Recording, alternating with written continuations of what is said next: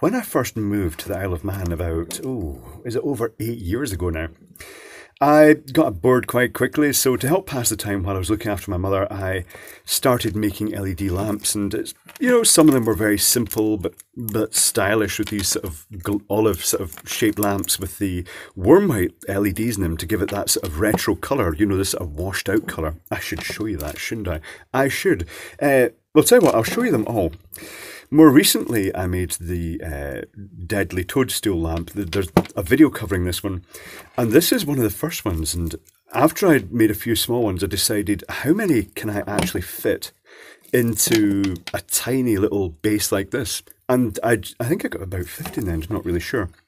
But to give you an idea of how they've aged, let me show you this. So I'm going to fan these out. Keep in mind these are live, it means voltage at the ends. And you'll see I've changed some of the LEDs, but if I turn the light off now, this will give an indication of just the difference in intensities. So these ones are fairly recent, but these ones are older, and they really have faded down intensity, and some of them, like this one, have gone out. In fact, you know what? Well, you can't even see that one. One moment, I'm just going to bring the light back. What if I, just for comparison purposes, take a LED like this, unplug this momentarily, take this one out, plug this in, noting that it's got long leads that are live, and then I plug this back in. Let's see how bright this one looks compared to the others. Let's it's relatively bright compared to the others. Here's an equivalent one. You can see a modest intensity difference, but these ones are sort of side emitting. This one is emitting all its light over the front. It's got a really wide viewing angle. Okay. The point of this was, though, that over time the LEDs degrade and they do lose their intensity. So I'll show you these other lights. This one has also done the same thing, and it's introduced flickering. I'm not sure how bright this is going to look. I can always... Yeah, it's low level. I could cheat. I could bring the intensity up like that, and then you'd see them. And the other one with the olive lamps looks like this. It's nice, a washed out, tungsten-y look inside those globes. It's actually quite a nice light. Light coming back, shield your eyes. There we go. So the reason for this video is that I was about to do a live stream, and I've been doing fairly regular live streams during the COVID lockdown. Just put these ones out the way. And usually in the background I'll put an LED lamp, and in a few of the videos it was this one, which is a disco, one of these rotating disco lamps, but not rotating, and fitted with the, well, let me show you it. It's fitted with the grow lamps, so it puts out just the grow lamp LEDs, so that it puts out that, what they call full spectrum, but it's a really nice pinky magenta colour. But anyway, for variety, I thought, let's bring this one out and refit it with LEDs. Now, I have to say, I'm not sure how well this is going to work. I'm going to start pulling LEDs out it. I was going to fit it with colour changing LEDs, so that it gradually morphs over its whole surface, but I know that it's going to have a couple of quirks if I do that, because the technology I used in this, I used a capacitive dropper and a bridge rectifier and surge limiting resistor, and that is it. There's no smoothing capacitor in this, which means that it has a very slight shimmer because it is quite a lot of LEDs. But more notably, if I use the RGB colour changing LEDs, it will potentially cause it to reset, because those colour changing LEDs that go sort of red, green, blue, cyan, magenta, yellow, white, and then just gradually repeat, morph around that, they don't generally like being put on unsmoothed supplies, because when you do, they can't hold the position in the program. The little counter inside keeps resetting, and instead of doing the red, green, blue thing, it just goes red, green, blue, red, and it just keeps resetting back to red.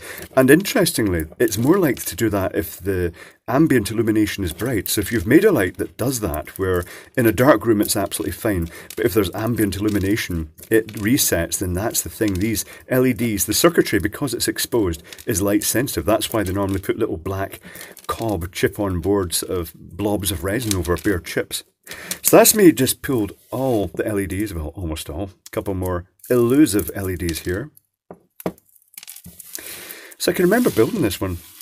I remember my mum was sitting with me, or drinking tea, eating cookies, and I was building this, and I gave her a wee go at things, but she wasn't that interested, but she seemed to be enjoying just hanging around doing this anyway.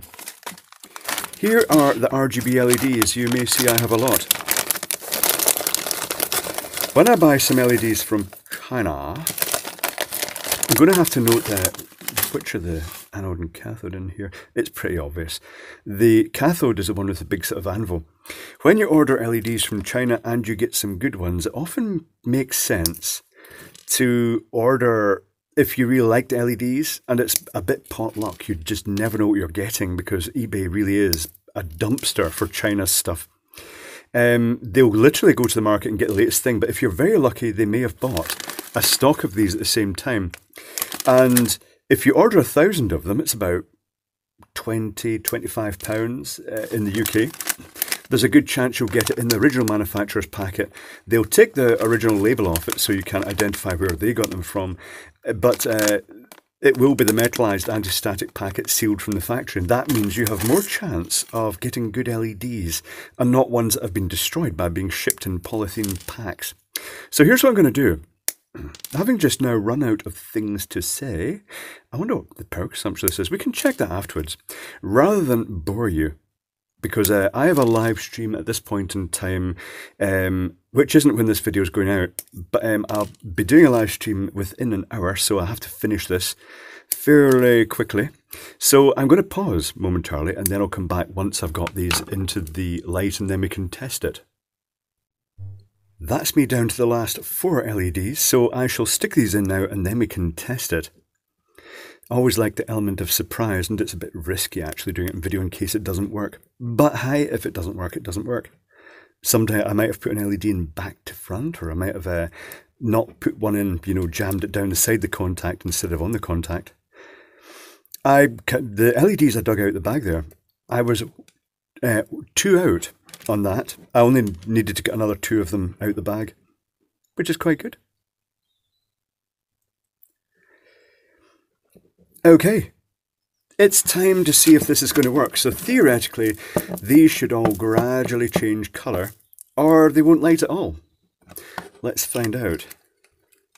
They've lit up, and see the flashing I was talking about. See how they're not holding this. They suddenly jump back to the red colour. They're not changing smoothly. And this one here is also flickering. But watch what happens when I turn the light off. And they'll all suddenly go stable because there's no nothing to actually disrupt them. And if I leave this running now, these will all gradually go through the colour sequence but shift out of sync. This one here is staying red. This one's staying red. They're not happy about that. They must have some slight internal leakage. It'll be a tolerance thing. And some of them will gradually, some of them will occasionally jump and flick back. But it doesn't really matter too much. It still gives an effect, and it gives an interesting sort of sparkle effect when they do jump. I'm going to take the exposure off. This is a terrible idea. It's going to swamp it out, isn't it? Yeah, it's swamped it out. Tell you what, let's just try and nudge that down like that. Lock it off, and yeah. So, yeah. Right, okay. Well, I'm just about to do my live stream. Which incidentally, if you're not aware of this, there's a live stream channel for BigClive.com, and it's called BigCliveLive, with the very similar logo but different colours. And it's reserved for, well, face live streams, random chat, partaking of beverages, and just basically it's like hanging around with someone down at the pub, fundamentally, and talking tech. So I'm going to have this sit in the background for that. So I shall go and I shall do that now.